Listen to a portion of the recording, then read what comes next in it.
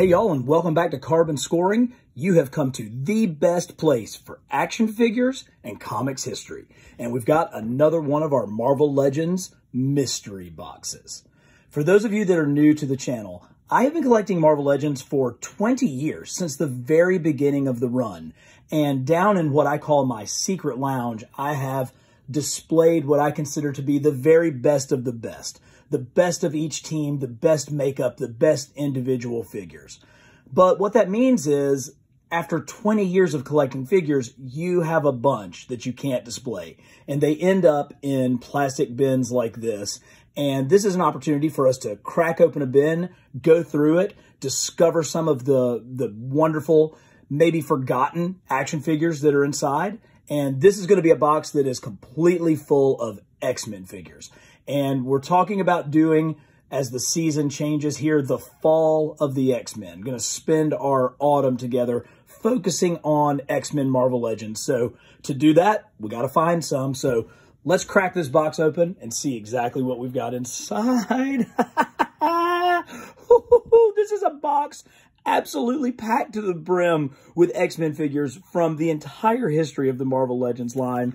And, you know, it looks like we've got some extra stuff in here too. Obviously, we've got a Deadpool figure. Where is he? Yeah. Okay, so, oh man. So this is one of my import figures. So I'm trying to remember if this is a Mafex or a SH Figuarts Deadpool, but just a spectacular looking Deadpool figure. Really, really great sculpt and articulation that you only get with imports.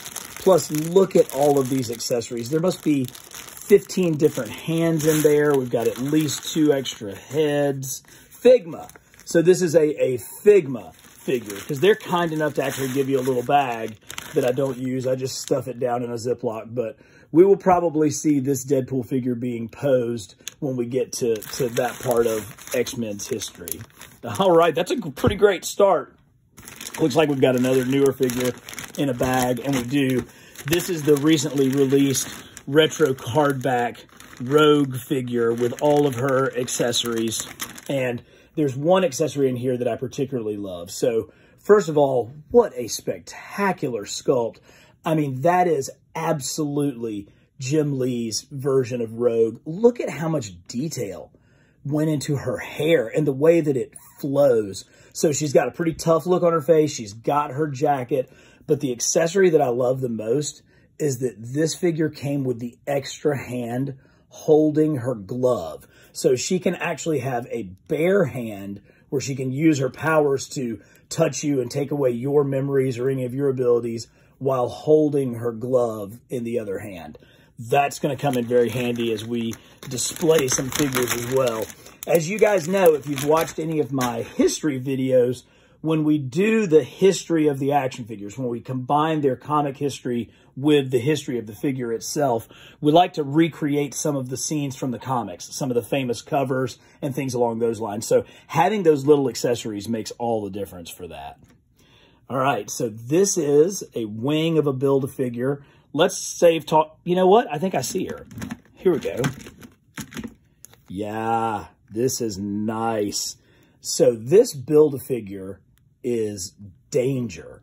And this came from the incredible run on Astonishing X-Men that was written by Joss Whedon, famous for creating and writing Buffy the Vampire Slayer, and drawn by the incomparable John Cassaday. I am a huge fan of that run. Danger was kind of the big bad for the first series and then morphed into an ally as they moved forward.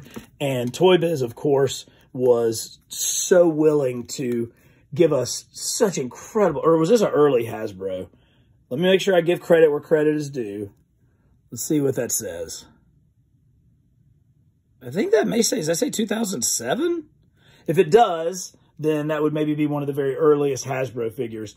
Anyway, so awesome. And look at all of the detail that goes into this sculpt to perfectly recreate John Cassaday's artwork for this really not very used character but we get this incredible Build-A-Figure with it. Can't wait to get into more of that. Oh, speaking of incredible figures, this is one of the Brood. Now, these crazy alien worm buried in you things first appeared, I believe, during Chris Claremont and Paul Smith's time on the X-Men, and then they had a really big comeback when Mark Silvestri was drawing the team. Oh man, those are, gosh, I don't even really like holding this thing in my hand. It's so disgusting. But those Brood aliens, whew, man, oh man, that is great. They came out as a 2-pack in Marvel Select. This actually may be one of that 2-pack because I think there's also a Brood Queen Build-A-Figure that existed as well. Oh my gosh, there's so much good stuff. Here we go. So, Cyclops. This is the Toy Biz Cyclops, probably one of the earliest Cyclopses. Absolutely faithful to Jim Lee's artwork and the costume that he created in the 90s. Has a sweet kind of turn on his optic blast effect with the fingers. But, of course, you can actually kind of bend the fingers a little bit there, not a huge amount. But one of the things that I love about this Cyclops is, if you remember that in the very first issues of X-Men, Cyclops' nickname was Slim. They called him Slim Summers. And he has obviously, you know, buffed up and been drawn with more superheroic proportions as time has gone on. But this figure still maintains that slim, you know, athletic but slender build for Cyclops. Oh, that's great. That's good stuff. And right along those same lines, here is a very, very Jim Lee looking Storm from the kind of X-Men blue and gold time period. They've more recently given us a white version, but this is an older Toy Biz figure. The cape has a really good flowing effect. You can see it's kind of attached at 2 points on her back and then at her wrists. So it really does flow as you move the figure, which works because she has such a flowing head sculpt and a really beautiful facial sculpt for Aurora. That's a good figure as well. These figures were hard to get to stand up. I will admit that that's always a challenge with some of the older female figures. Here's another one of that guy. So this one, if it's not the Figma figure, this may be either the Mafex or the SH Figuarts. But this is another import Deadpool, and you can just see how really well done it is, how incredibly super articulated, but how subtle they're able to make the articulation with for the big guy right here, this guy. So, you know, who's the coolest character in comics? This guy. There we go, Deadpool. That, I believe, it looks like Ice. It could be the base to Iceman or the base to Storm. I can't remember which one. But since we're talking about Iceman, here is another early Iceman figure. You know, this has, I think, the same shoulders that the Snapshot Peter Parker, the Snapshot Spider-Man has, with kind of the big lats there. I don't love that look because it just makes it so wide across the shoulders. But what I do love is the frost effect that they managed to get on this Iceman figure. I mean, look at how terrific that paint app is to really give him. It's not just, you know, blue plastic or translucent plastic. It actually, the plastic is translucent, but there's so much of that just frosting that you don't see it that way. So that's a really solid Iceman. Actually, I think it's the same buck that they did the very first Silver Surfer off of, which works. I mean, that makes sense for both characters for sure. God, you know, I guess we're going to run into about 1 million of him in here, but here is another Deadpool. He's wearing, I suppose, his X-Men class uniform. I'm sure we'll see more of him as we go along. Now, there's going to be some customs because it took a long time for Allison Blair Dazzler to be made into an actual action figure. And so I had gotten this custom off of eBay many years ago. From a distance, it actually is a pretty decent looking figure. I mean, it's a pretty accurate representation of Allison when she was on the X-Men during the Aboriginal team when they were lost out in the outback of Australia. When you get a little closer, you can see, you know, it breaks down a little bit over time, particularly because this is a much older custom figure, but still very nice. Doesn't replace the beautiful one that we got recently from Hasbro, but still a nice figure. Here's one that still warrants a little bit of love. This is the early Toy Biz Psylocke. And I think I still particularly like that head sculpt. You know, that's still, I think, a very, very good portrayal of Psylocke. You know, she has some of the wonky Toy Biz early articulation issues, particularly with those hips. But, you know, really well done hair, great highlighting. Toy Biz always did a great job with highlighting in their paint apps. But nice Psylocke figure there. Here's another custom. It's a custom Gladiator. And really solid. I mean, if you don't look too closely, that looks almost exactly like the Marvel Legends Gladiator that we got not too long ago. But whoever made this did a terrific job with the Mohawk. I mean, that thing is absolutely beastie. And good buck, really nice choice. So for a long time, that was in my collection as Gladiator. Let's go here. God, it just keeps getting better and better and better. This is maybe one of the greatest sculpts that Toy Biz had. And truthfully, I still use the non-lab coat Beast in my X-Men display. Because even though that newer Beast is a terrific figure in and of its own right, this one just hasn't been topped. So this Beast, I believe, came in a 4-pack because this obviously is the one that came with the lab coat. But it's all about this head sculpt. I mean, look at how incredible that is. And, of course, he's got a little bit of articulation at the jaw so you can get him into some yelling poses. He's got articulated fingers, which is always an added bonus when you're wanting to do some incredible posing. He does have some kind of unique articulation at the hips. You can see how there's cuts and slices and bends. But what that does is it really allows him to get into those classic crouched positions that Beast is known for. And then, you know, just really the sculpt everywhere. I mean, a unique sculpt. He has that patch of fur that was on there. He's got the great X-Men belt. This was a piece of art, I'm telling you.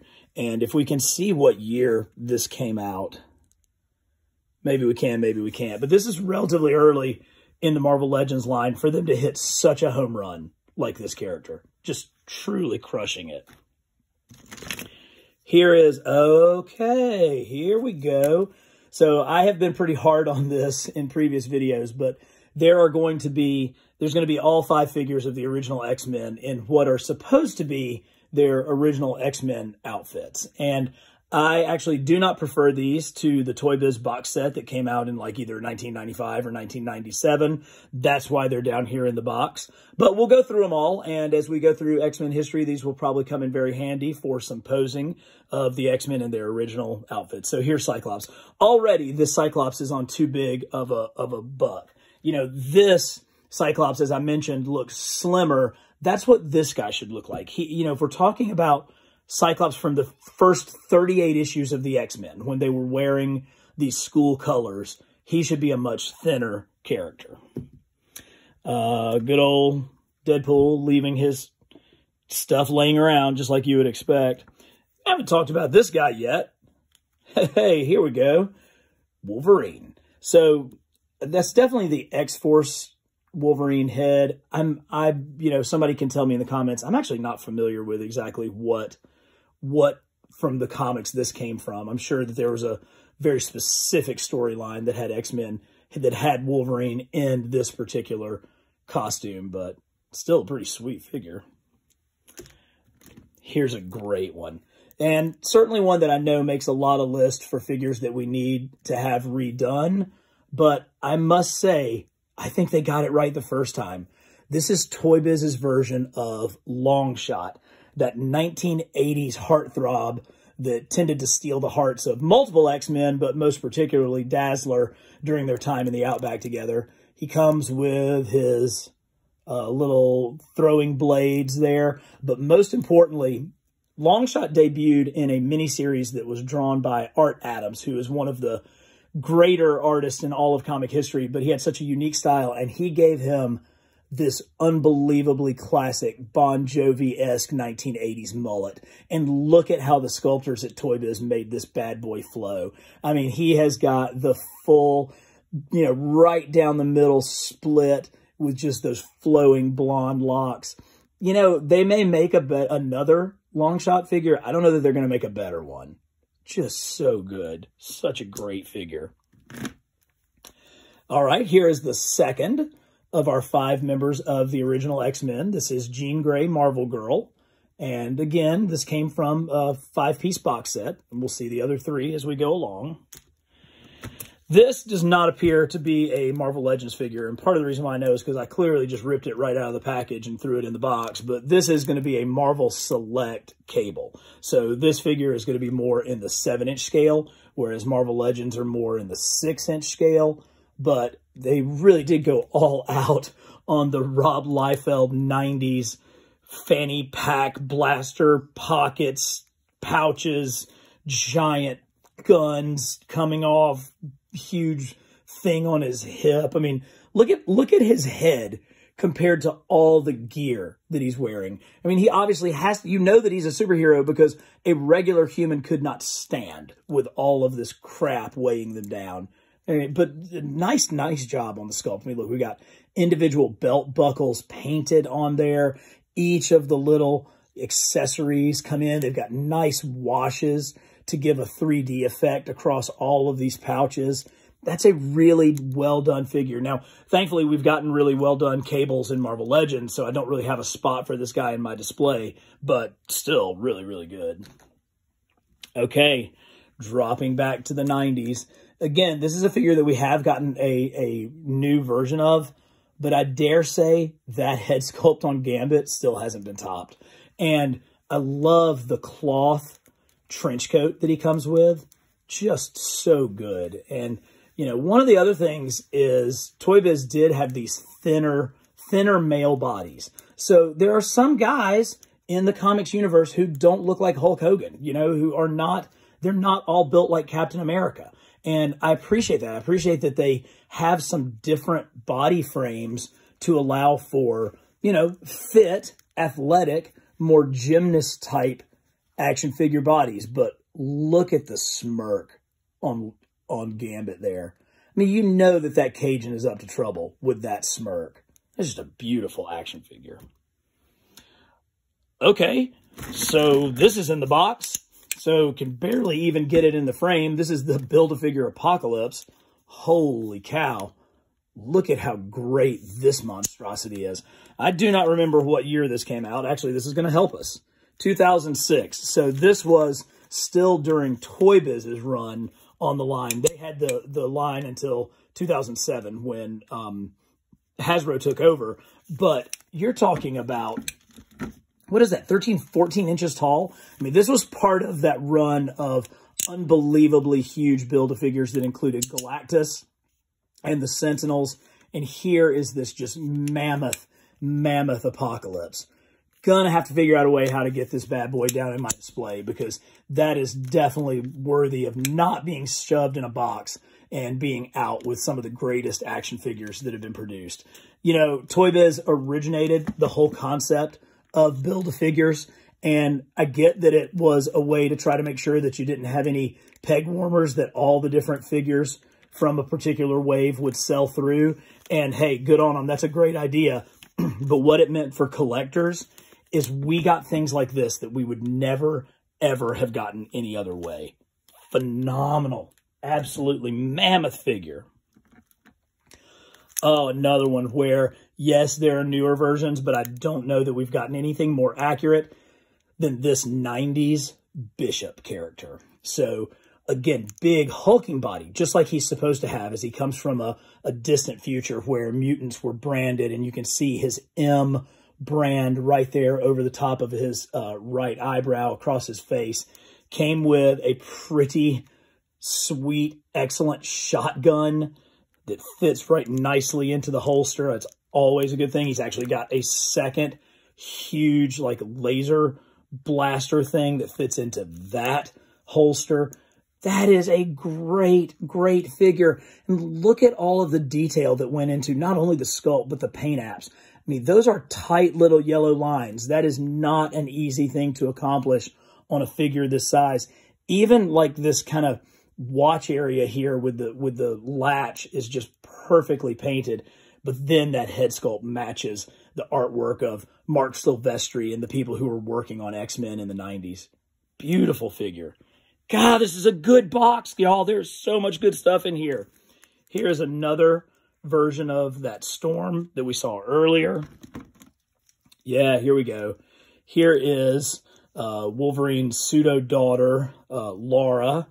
And this one, this is a little bit later. The very first figure actually came with claws that would, a single claw that would detach out of her foot. This is the X-Force version, I believe, and she just has the 2 claws up top. But she looks really good with the other X-Force team members. Nice. One of the other Summers brothers. There's a lot going on in that Summers family tree that tends to change from time to time. But this is Alex Summers, Havoc. And this look is much more reminiscent of when he was leading the Uncanny Avengers, which after the House of M storyline, there was like a combined team of Avengers and X-Men, and Havoc ended up being the leader.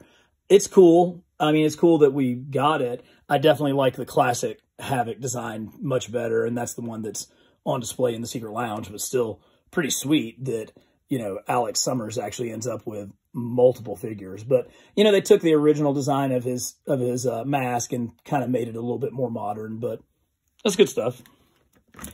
Oh, here you are again. Deadpool. Looks like we're never going to be able to get rid of Deadpool. There's going to be a million of him in here. Now we're talking. One of the absolute best written characters in comics, Kitty Pryde. And this Kitty Pryde came from that same storyline that we saw Danger, the huge Build-A-Figure that we started this box with. This is from Astonishing X-Men. So this is based off of the John Cassidy artwork. You can see on her wrist, she has a little place for Lockjaw, her pet dragon, to land, and hopefully he's down in the bottom of this. Unfortunately, this suffers from Toy Biz neck. It's got a little bit of that funky neck, and that Kitty Pryde may be a little bit older looking. I mean, she was an adult during this series. Was she ever? We can maybe talk about that later. But Kitty Pryde, one of my utter favorite X-Men for sure. Here's another big Build-A-Figure. We got the Onslaught Build-A-Figure. I got to go back and kind of read this story. I actually am not as familiar with it as probably many of you are, particularly my diehard X-Men fans out there. But again, give me a break. Look at what they put into this thing. I mean, and let me tell you something. It's heavy. Like, there's a lot of plastic. There is a lot going on to create a figure of this size. 2006. So this, again, would have been one of the very last of the Toy Biz Build-A-Figures. And you talk about going out with a bang. I mean, every finger is articulated on both hands. I mean, sculpted all the way down. And again, these sculpts cannot be used for anything else. It's not like you were going to get any more mileage out of this sculpt. This is it. This is what you were getting. Oh, that's great. That's so terrific. Here we go. Oh, his legs are broken. So, Professor X, the one from the Toy Biz run. And, you know, we've gotten several. We've gotten the hover chair. I prefer wheelchair Professor X. And this is him, you know, nice. He's actually just a really good suited body, but a very, very, I think, comic accurate look. We're so used now to seeing Patrick Stewart as Professor X that we just sort of assume that's what he looks like because Patrick Stewart absolutely captured Professor X so well. But that's really what I think of when I think of comic Professor X. Here's another Iceman. And I like this because instead of just Slippery's, because he's Iceman, right? Again, they did a nice job with the frosting. They give it that blue. I think a more unique head sculpt for Bobby Drake. And, of course, he's got the belt. So instead of just being kind of a generic figure that's painted to look frosty, he actually has something that makes him a member of the X-Men. So that's pretty sweet.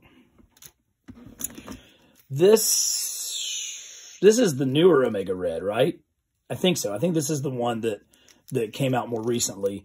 The Toy Biz did an Omega Red, but this, I believe, is the Hasbro version.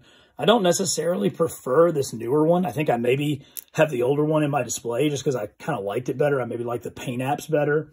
But that's from Jim Lee's run on adjectiveless X-Men, where he restarted the book to the tune of 8 million comic books in sales. Not so bad. All right, so this, I mean, he doesn't even want to focus on the screen. This, I believe, is the Iceman that came with the 5-pack. So this is meant to be original X-Men Iceman. One of the biggest drawbacks is he's not wearing the boots. When Bobby Drake first appeared, when the X-Men first started and they all had on matching outfits, yes, Iceman looked like a giant snowman, but he actually had on his team boots. So that's kind of a miss on that. One more reason why I prefer the 1995 Toy Biz X-Men, original X-Men 5-pack compared to this newer one. Magneto in one of his various incarnations. Kind of cool. He's got some Magneto power hands going on. I do not know specifically what version of Magneto this is meant to be, but it's still a decent looking figure. This is a newer Psylocke, but this is a Marvel Select Psylocke. So you can tell she's bigger. She's more of the 7-inch scale, whereas that first Psylocke that we looked at, much more 6-inch scale. You know, it's a newer figure, so a little bit of a newer sculpt, a newer design, a little bit different hair. Still got nice highlights and whatnot. You know, really good base figures. Just some of these are hard, particularly for the female figures. It's hard to work those into your Marvel Legends display. Okay. Here's some more Brood. Now, this Brood, I'm fairly certain, came from the 5-inch line, from the X-Men animated series line. And, oh, look at that. Oh, wait. Yes! Oh, that is so disgusting. So he has a little button on his back, and I think the wings, oh, the wings flap as well, if you could see that. Oh, God, that's horrifying. These things, if you didn't read those original comics as a kid, you have no idea how many nightmares the Brood could provide for you. Oh, so gross. I love it. Nemesis, right? Isn't this the top part of Nemesis? Hopefully the rest of him is in another X-Men box. Be a shame to lose that. We got angel wings everywhere. We'll see where those go. We'll pull those out. Actually, why don't we look right now? So here is Toy Biz's version of Angel. So he has his red costume on. This, I think, was the main release, was in the red costume. Toy Biz also gave us these kind of cool stands. So for like $10, you got a comic book, a stand, a Build-A-Figure part, and one of the original X-Men in their newer costume with a very nicely dedicated head sculpt that captures Angel's newer mask. And, of course, he's got these utterly great wings that fit right on to these pegs in the back. And, you know, the nice thing here, they're pretty snug even after all this time. Look at how huge that is. I mean, just excellent. And there is a ton of detail sculpted. I mean, there are individual feathers carved out of each of these wings. I mean, and even look at how much detail is in the top part of the wing. I mean, it gives it such incredible texture and life. That is a beautiful, beautiful action figure and really shows the care, the dedication. Look at how they're shaded at the tips. That's not just the camera light doing that. That's actual paint apps on these wings to give this the most realistic texture possible. You know, if Jesse Falcon or any of the original Toy Biz guys are watching these videos, I just continue to tip my cap to the love that y'all put into these figures, because Hasbro does too. Make no mistake, these new Hasbro figures have upped the game. They have taken things to another level, but that level got established by what was done in the early 2000s by Toy Biz. Beautiful stuff. That's somebody's cape. Here's another Marvel Select Nightcrawler, obviously. You know, Marvel Select really focuses on sculpt a little more than articulation, but with a figure like Nightcrawler, it's really kind of all about articulation, right? And so kind of takes second place there. Although if that's like a BAMF base, could probably use that with my other Nightcrawler to have him, you know, giving his teleportation thing. Thankfully, that does not smell like sulfur, the way that Nightcrawler's BAMF smells in the comics. I love this figure so much, I have 2 of them, and I'm not going to apologize for that at all. Oh, here's one of our most famous X-Men figures. If you're not familiar with X-Men lore, then you know that secretly one of the... I'm just kidding. I have no idea why Silver Surfer is in this box.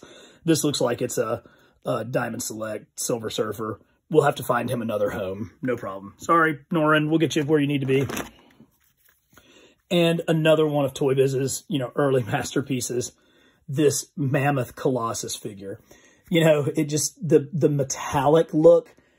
Again, they did such a great job with paint apps, but look at how chiseled his cheeks are, and that haircut that just perfectly captures the comics look. I mean, he is a big figure, but they spared no details on the boots, on the costume. They've sculpted out all this, metallic steel armor, body that he's created, terrific.